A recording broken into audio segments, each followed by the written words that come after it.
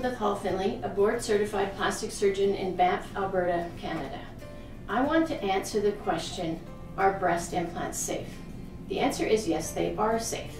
When you look at the real science that compares the same age-matched controls of women with implants to the same age-matched controls of women without implants, the same number of those women in each group will get diseases like autoimmune diseases.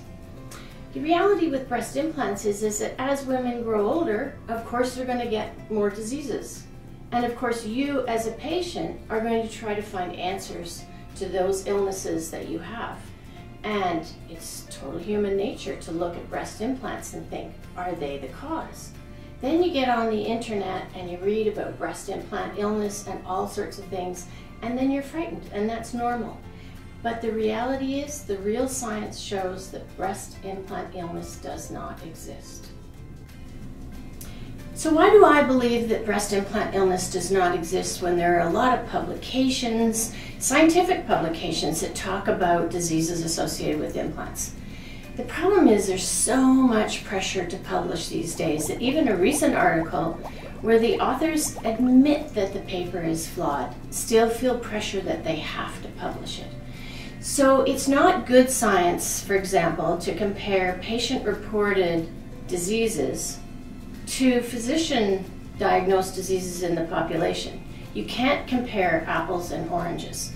So again, the real science, where they look at the scientists who understand epidemiology have said that there is no association between breast implants and illnesses such as autoimmune diseases.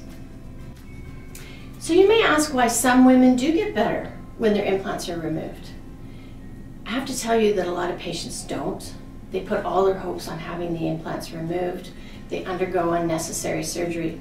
For the people who do get better, there's often the placebo effect, which again is a well understood scientific phenomenon.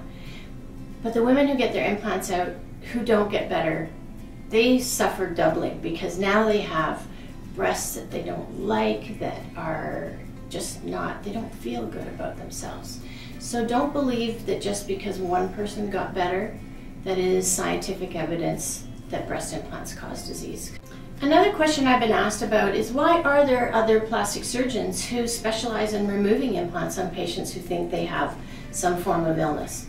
Well, if you pay attention to that, they're often putting new implants in new patients. It's a business decision. I don't want to take advantage of your fears.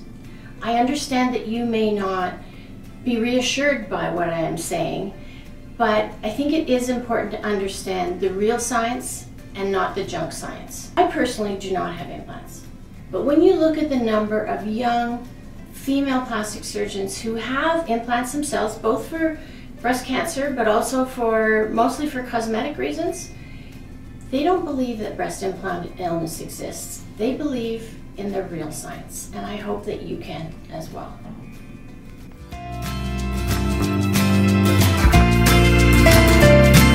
If you're actually interested in breast implant associated ALCL, anaplastic large cell lymphoma, check out my other video on that subject.